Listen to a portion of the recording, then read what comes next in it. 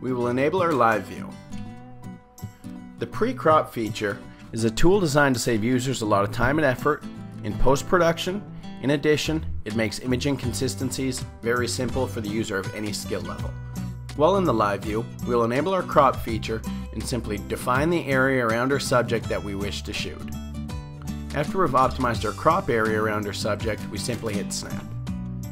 The only thing that's captured is what's defined in the crop area. As you can see, when I re-enable live view, it'll retain my crop from my previously shot item to my next shot, again allowing me to maximize my imaging consistencies. Now, should a user wish or have a requirement to crop at a perfect square or a custom ratio, they can do so in the crop options. For example, on our website we require all images at 1000 by 1000 pixels. In this use case, we'll go ahead and define our crop at a perfect square.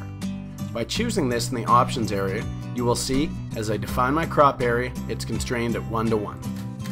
Now, when I capture an image and choose to output at 1000 pixels wide, it'll automatically be 1000 by 1000 pixels.